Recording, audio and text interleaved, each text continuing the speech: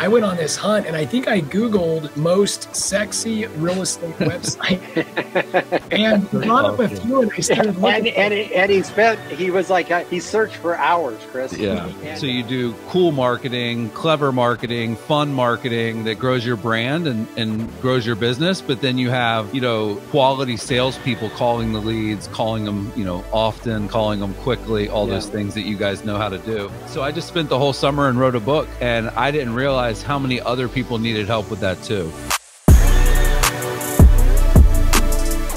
What's up, everybody? Welcome to the Broker's Desk. It's Joe Herrera and Taylor Prince coming to you from fabulous Las Vegas, Nevada. And we're joined by the man, the myth, the legend, probably Taylor and I's first real estate coach after Craig Proctor. There we go. Chris Smith is with us. So Chris, I don't know if you know this, but Taylor and I, there's like a 10-year period. We never had anybody with any eyeballs on our business. We had Craig Proctor in like 04, 05. The market crashed. We did nothing. And then Taylor, how did you find Curator? Because you're the one that kind of brought it to me. Dude, the way I found Curator is a testament to why Curator is amazing. So Joe and I did we had a tech business, and we were kind of fully like neck deep in that. And we decided that we needed to get our real estate company back firing on all cylinders. And for some reason decided that we needed just an amazing first class, like world ending website that would attract clients. And so I went on this hunt, and I think I Googled most sexy real estate website and brought up a few, and I started looking. And he searched for hours, Chris. Yeah. And yeah, that word in Joe's search bar never turns up anything good. In my search bar, it leads to like Curator websites. And I actually ended up on a guy named, Dave Fish. Remember Dave Fish? Yep.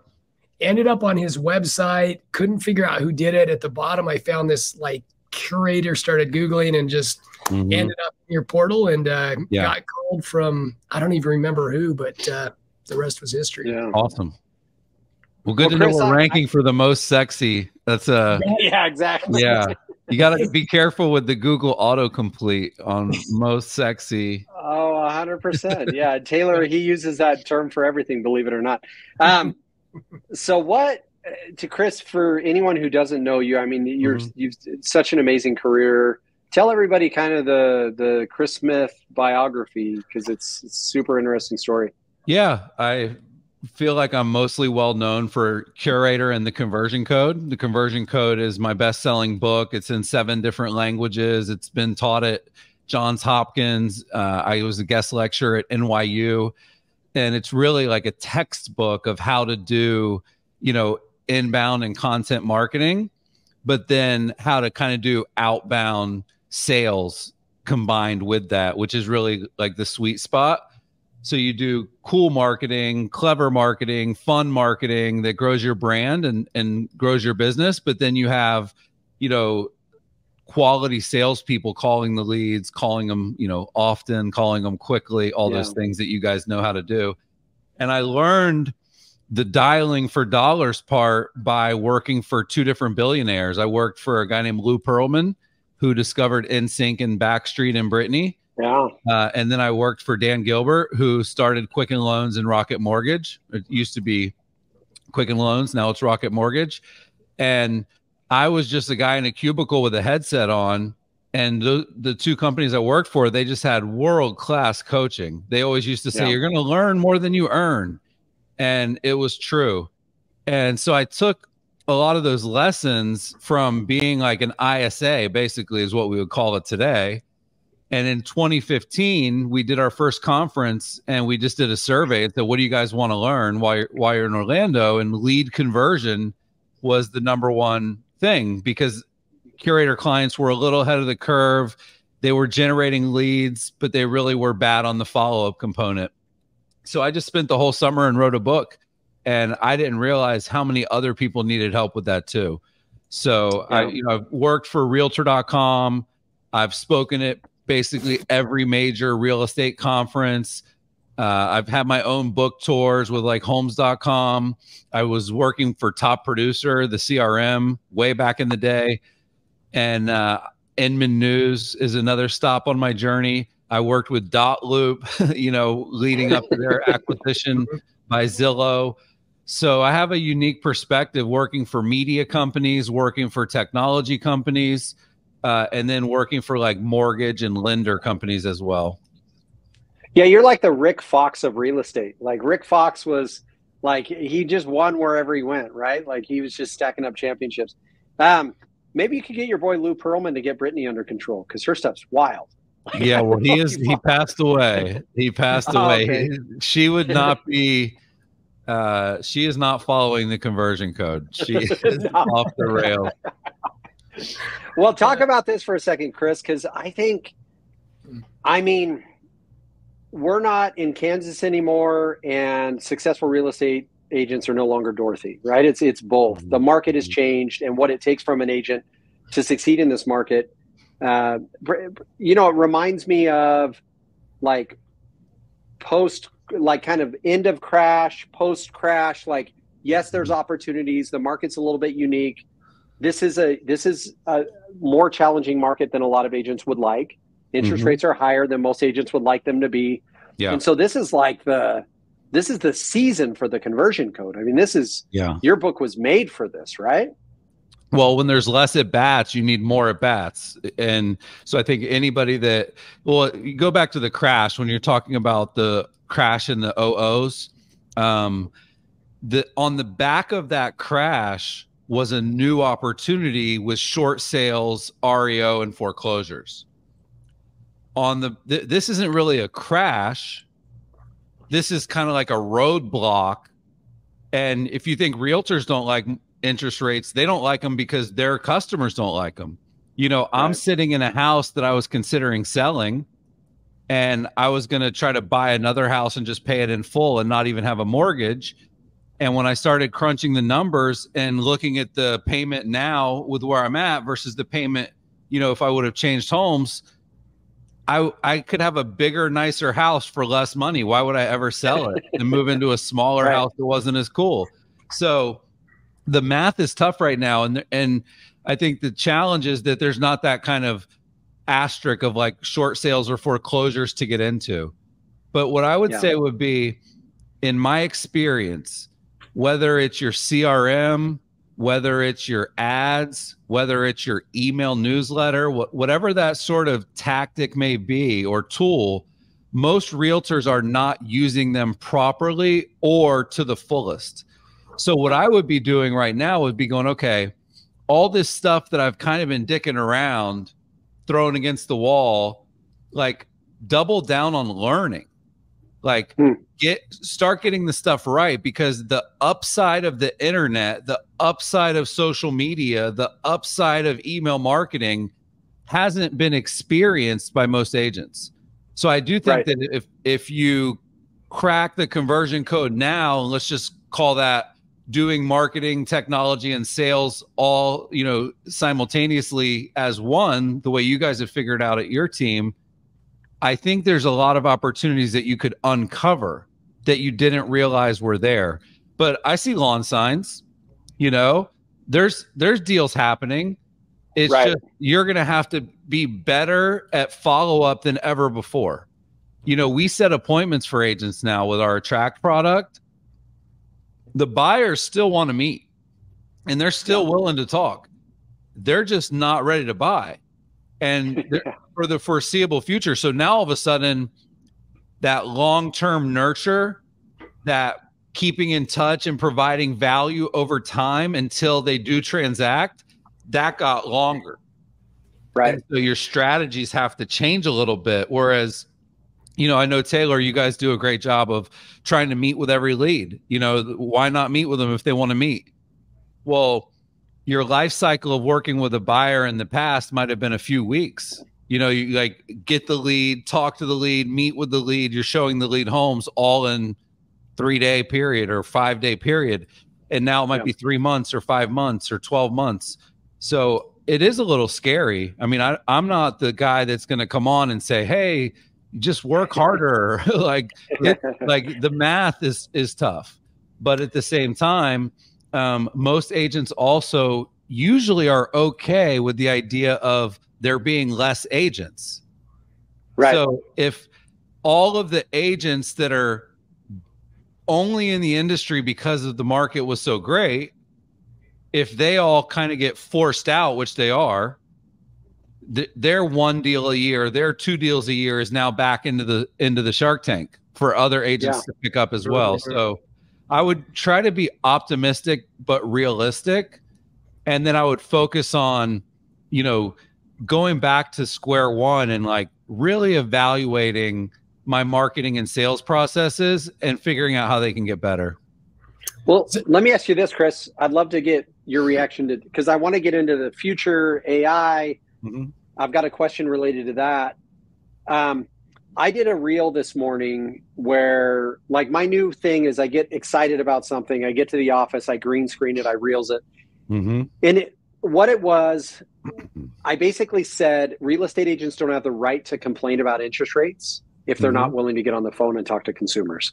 Like, there's agents who are like, interest rates suck, but they're not having the required number of conversations to create the required numbers of appointments, to create the required numbers of in-person meetings to actually ever close a deal anyways. So like, the interest rates are irrelevant to you if you're not having conversations. Am I right? Yeah. Well, I think it's better to, you know, prove that the interest rates are challenging. I think when you talk in general terms, it's really tough. If you talk about like the agent that lives across the street from me, Joe, you know, he felt the pain of the interest rates with me personally, but he also did a good enough job having the conversations, like talking me through it, showing me a couple of homes in case I do sell my home. You know, he sort of earned my business for when my business does happen in the future. Yeah. You know, it may not be fun to hear that. Like when I was at Quicken Loans in 08, right when everything was crashing, every single person that I talked to had a lower interest rate than the interest rate that we had. We were at about 7%, right? Kind of where it's at now. And almost every single person you would talk to was better than that. Some of them might have been better because they were in an ARM, but most of them had a 30-year fixed at, like, call it 5.5. It wasn't crazy like 2.5, 3.5, like sure. It became. But what we learned very quickly is that your interest rate is irrelevant. What's really relevant is your payment. Okay. And this is where I would really break down the math with people if I were you guys, because if I were to sell my home and put 80% down on the next home, my payment would go down.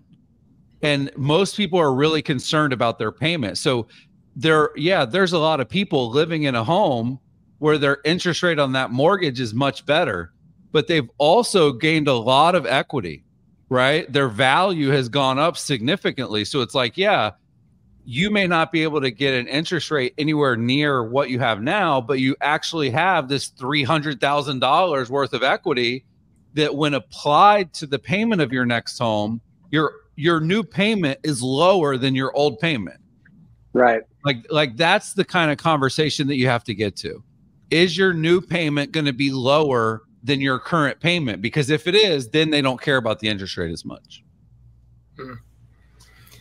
So I had a question, Chris. One of the things that that got us, I would say, hooked on Curator, and that we've appreciated your relationship over the years so much, is in real estate, there's that that vicious, well, you guys called it the vicious cycle. There was this thing, but kind of on that same lines with the vicious cycle, there's this period of real estate where you have this uninformed optimism, and you're kind of at the top of the trough.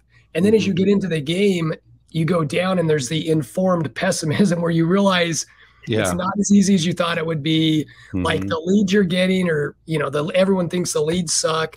And Joe and I went through this with our with lead gen. Like when we cracked the code on how to generate leads, it was the most partially informed, partially uninformed optimism moment of our lives, because we were drowning in leads. It was like a fire hose of leads. And the next part of that was the conversion. And for agents right now in this market, we feel like leads are down, conversion's definitely down. So what are the, like, if you had to pick from the conversion code, from your book, from what you've learned from all these things that you've done, like what are the top 3 things right now in this market? Has it changed? Is it the same basic principles? Like what do we need to do to convert leads in this market? Yeah, it's a great question. I would say that, you know, where is there the most upside thinking about tools and tech and tactics compared to where the current bar is really low? And the first thing that comes to mind is email marketing. Most real estate agents have a terrible email or no email at all. Like if you actually become really, really good at email marketing, you're helping yourself in so many different ways. And, you know, I was inspired by sites like The Hustle, and like I do an email called the Chris List, and it's CHRIS. Yeah. Every letter is an acronym. And there's little places where I can kind of pitch my stuff, like at the beginning and the end. But for the most part, it's a really high quality email that people look forward to getting every single week. So I would ask myself, am I sending a weekly email that's irresistible, that people love getting, that I would love getting if I had it? Because if the nurture process is going to be longer, if there's less conversions, then I need to stay in front of people for longer. So that would be one. Another one would be text. You know, I've seen you guys do some really cool stuff with text messaging, but I think most people are still falling short where, okay, if I get less leads, but every lead I get has an accurate phone number because they come in through a text message channel, I think that's huge. And I think that the big upside is mass texting. Like I remember, Joe, when you guys did a landing page for like the daily deals. Yeah. And it was just like very straightforward value proposition. If you sign up for this, we'll send you the best deals we find every single day. I think that there needs to be an SMS version of that. Like, I think enough people are interested in good real estate deals, hot deals, you know, equity opportunities, that they would definitely sign up for that. And other agents might do like a community level text message, like the Avalon Park SMS Club, where you get community updates, you get what's going on in the neighborhood, what's the festival down the street for Oktoberfest all about this year, you know, but you also have notable sales and listings that just hit the market, because that would be relevant too. Kind of like how Nextdoor. It's almost like you want to create a Nextdoor for your SMS list. And I haven't seen, you know, we're talking about real estate agents not doing email marketing. They're definitely not doing text message marketing. They're just not. It's very new. I use a company called community.com. It's great. They do mass text. People add you to their address book. I have about 2,000 people on there. And the open rate, the click-through rate, the reply rate, everything is better. But there has to be a reason to join. And then the third thing that I thought of, Taylor, so, you know, email marketing, SMS, and then mini chat, I think, is one of the most powerful tools that people don't use, because mini chat starts conversations with people. You know, the idea of running a Facebook ad that goes to a landing page that asks for a bunch of information for a listing they could just go look at on Zillow. Like, not to say that ship has sailed, but it's in the harbor, at least. It's off the dock. It may not have sailed, but it's off the dock. Right. And I've seen you guys evolve, and I think other agents maybe haven't evolved as quickly as you guys, because you guys are pioneers and out front of this stuff. But like having them leave a comment if they want to get the pictures and location and price, or telling them text this number to get the pictures, location, and price. Send us a DM to get the pictures, location, and price. Like, one of the big philosophies in my book is that conversations create customers. And so if I'm doing it the old school way, I'm taking them to a landing page. I'm forcing them to register for something that there's not a ton of value in, because it's elsewhere, everywhere on the internet. You're kind of bothering them, which is what I would call stop chasing leads, right? Start attracting clients. So I think like calls to action that are more modern comment with a thumbs up emoji and we'll send you all the details. Text this number and we'll send you all the details. If there's less leads coming in, I need the leads to be higher quality. And I would say a lead that's having a conversation with you is higher quality, and then a lead that's texting. And then on top of all of that, Taylor, I would say the bonus one is AI. Because with ChatGPT and the ability of AI to help you with your marketing, like most real estate agents don't have a dedicated full-time marketing person. They usually leave that up to an admin, and that's one of many jobs, or they do it themselves. And I would say when you're trying to level up and you feel like, man, we got to get better at social media, we got to get better at emails, we'd never do press releases, we never do LinkedIn, right? Like whatever it may be that people are neglecting. I just think AI is that kind of companion that you've all been waiting for. So if you're good at marketing, you become great at it, and you can do way more of it than pre-AI. But if you're bad at marketing or you're not doing any marketing, the ability to use ChatGPT to really level up instantly is really exciting. Well, let's talk about that for a minute. That's perfect segue, because Taylor and I can't remember. So we had Giselle Giarte. She's a marketer out of New York. You may know her. She spoke at a deal we did in September. I don't remember if it was her or if it was at our Tanner event, Taylor. Somebody just said, so much of what, I think it was Tanner event, so much of what real estate agents do right now to create money is going to be done automatically and simply by AI. So we're not removing the real estate agent from the home buying process, but we're moving into a world where I could auto drop voicemails on people's phones that I type out a message. The computer then uses my voice, say, hey, what's up? It's Joe. I'm not sure if this is for you, but blah, blah, right? Yeah. So like, where are agents, if you look forward 5 or 10 years, Chris, like what is the role of the real estate agent at that point? And what have we seen AI, things like ChatGPT and whatever else is next, do for agents? Where are we going to be able to kick off a robot that says, hey, text everyone one-on-one in my ecosystem and offer them, a free 15-minute consultation, and then they're just creating all these conversations and setting up appointments for me? Yeah, I think that'll happen. I think the best use case is marketing, and the ability to do high quality marketing at scale. But it's so funny that you asked that, because one of the first questions I asked ChatGPT was, will there still be real estate agents in the year 2040? What did it say? Well, I was like fingers crossed as I did this, because obviously, I rely on there being real estate agents to make a living, right? And it basically said yes, because the transaction is so large and so emotional and so important that you are going to always want to have that human being to be your guide.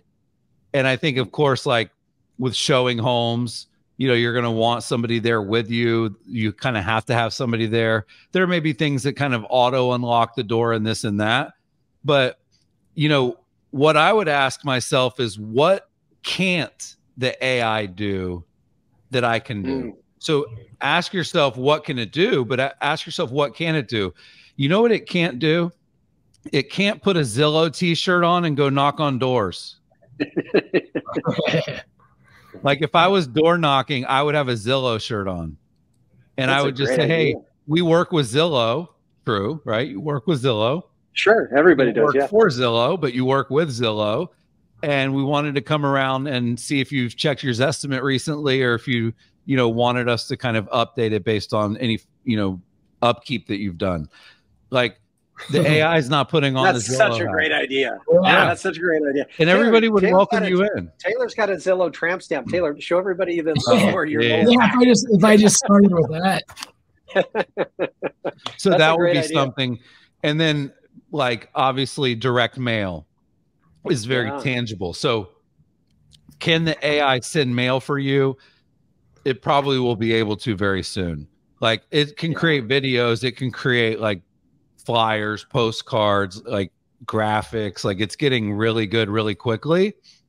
But it can't throw a pumpkin pie Thanksgiving party. Exactly. You can't be there hand your clients a pumpkin pie. You remember Scott Moe, Scotty up in Vancouver, he delivers freaking pumpkins to like 500 people at Halloween. AI is not going to hand them a pumpkin.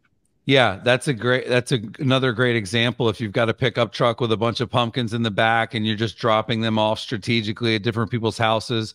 So yeah, the human touch, showing people that you care, you know, I think could be really helpful. And I don't think that it's like AI-able. Now, the AI might help you with the planning and execution of the party. Sure. Like it might help you write the invitations. It might help you write the emails versus writing the text. It might help you design the printout that you're going to use, right? Things like that. But I do think that the human touch will always be there. You know, they tried to get rid of you guys, Joe, and it didn't work. Right. Zillow quit with Zillow offers. Like it failed. And there's a reason they got out of it. So like the whole like, will realtors go away? I think is kind of at this point, the answer is just no. So Taylor, I promise, is buying some shirts right now on Amazon, some Zillow t-shirts, because he's big on this door knocking thing. So Taylor, though, think about that. I mean, that's such a great idea Chris offered, even just for our investment company. Like having a Zillow or a Google or whatever t-shirt, be like, hey, what's up? We work with Google, which is true. Yeah. Just curious if any of you or any of your neighbors have thought of selling, and if they've used the Google, home search or Google search to find a realtor, and just like, it's, man, this is why I love Chris Smith. He always thinks outside of the box. So Chris, real estate agents, they're going to go like, all right, cool. ChatGPT is now going to be like setting up date night with my wife. They're going to be they're going to geek out, and they're going to go like skip the 100 level and try to go to the 500 level. What's the 100 level stuff people should be doing? Like right now, use ChatGPT to help you do a couple of these things, not like fire all your staff and think that ChatGPT is going to do it all. Yeah, I think that, well, especially at this time of the year, people start to think about like planning and like, what does our business plan look like for next year? What do we want our marketing calendar to look like?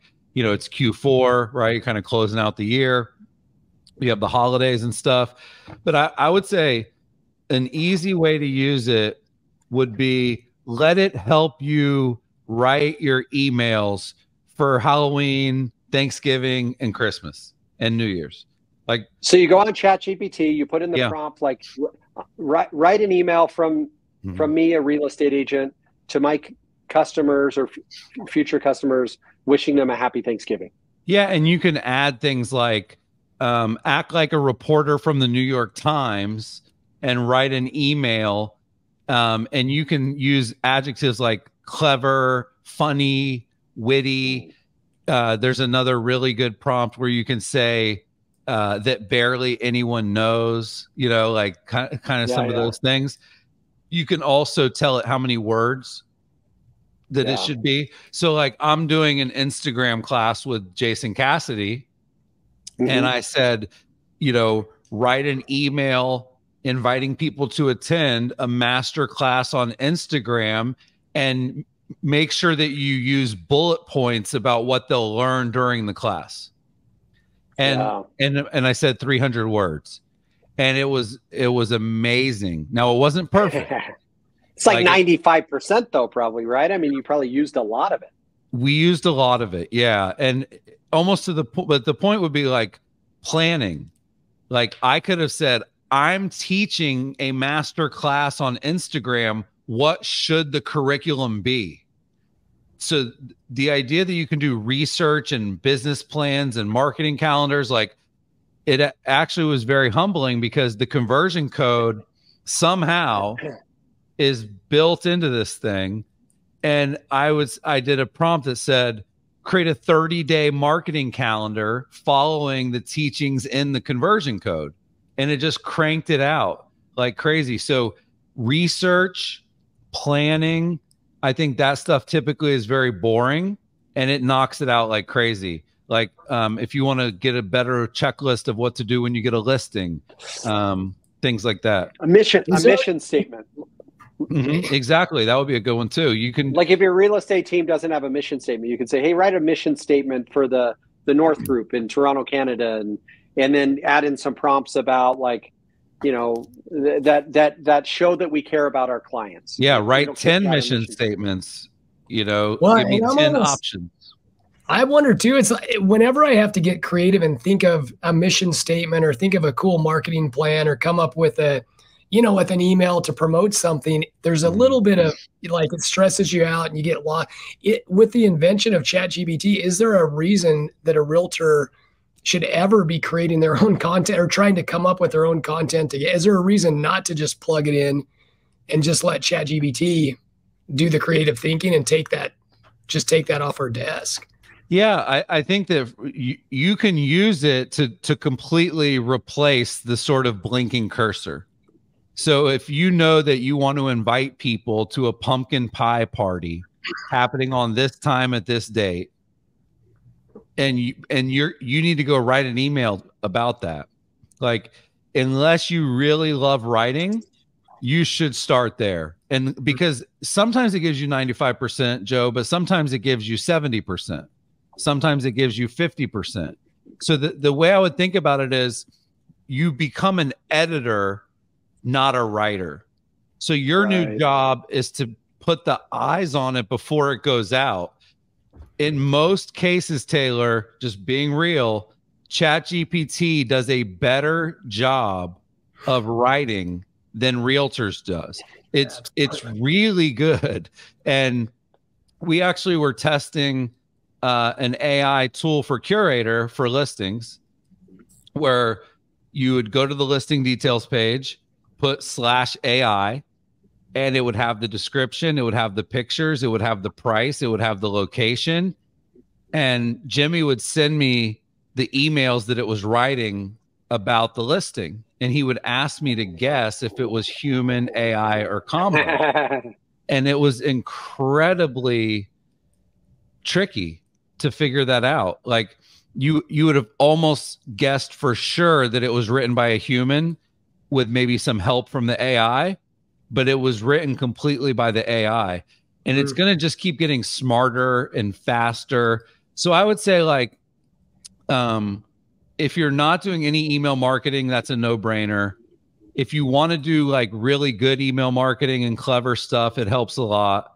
If you're a writer and if you want to be creative, like, it's still input leads to output.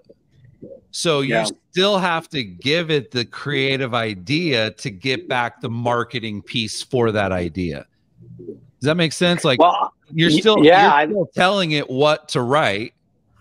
And so you still have ultimately the job of coming up with clever ideas for it to work on.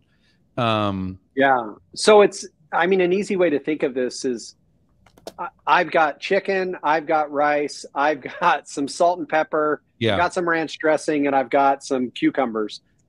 Create a recipe for me. And it'll say, well, you can make these things, and it'll give you ideas. So, Chris, I think a couple rules to live by, it sounds like. Number one, I said this the other day, I'm curious what you think.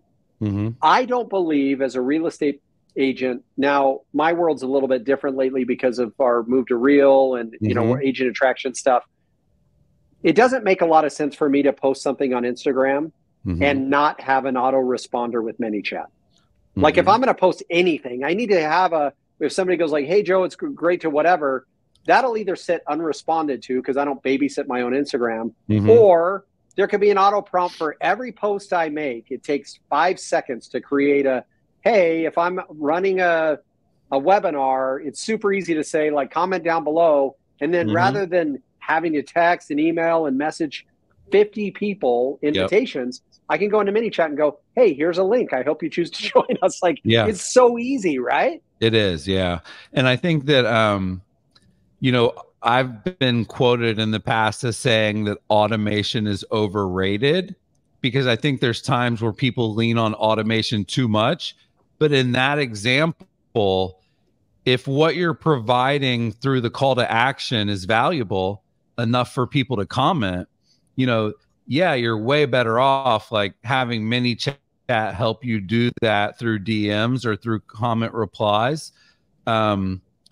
I can't imagine doing it any other way. I think if you did an A/B test of like link in bio versus Oh yeah. oh, my computer's dying. Sorry. Versus no, you're good. We can still hear you. So you're saying link in bio versus comment below.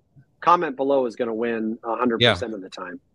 And I think where, you know, like where I've seen this to be so true is exactly.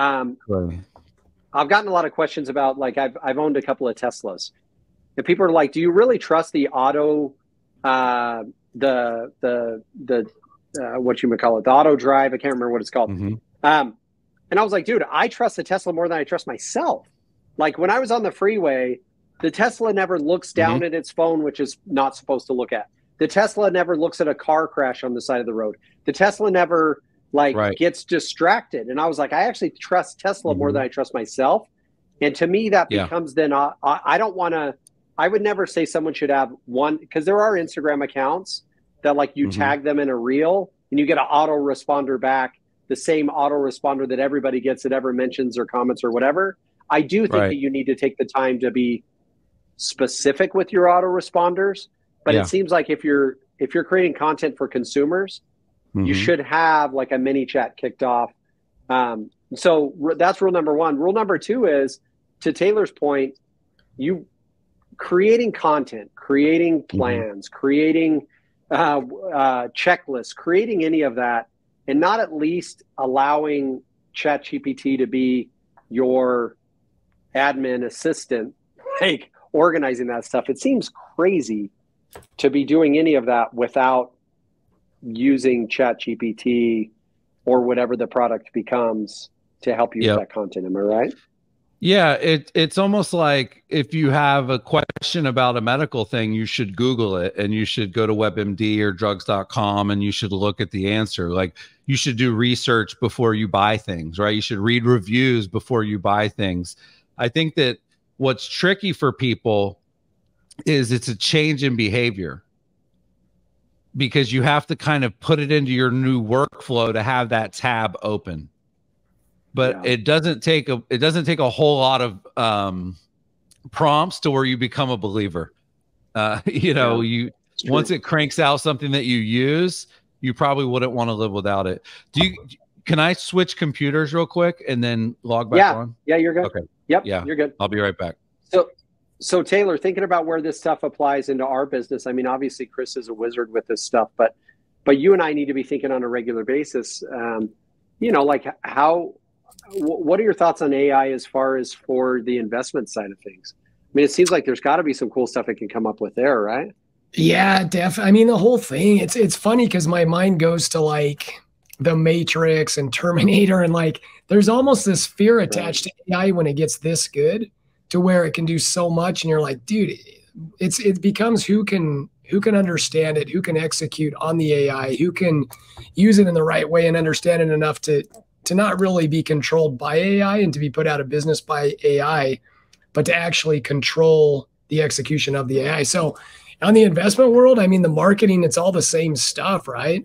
Whether it's retail or investment, it's all like the marketing piece is huge. The social media piece, I think, is huge. We need to be doing a lot more of that. But I think just understanding and being able to execute AI and not being afraid of it. Like that's whoever can figure it out is who's going to run the world.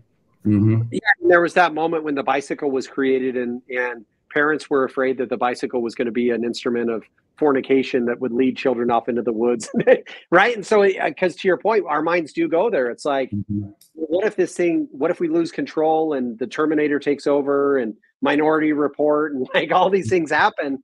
And I think it's that fear that keeps people from taking action.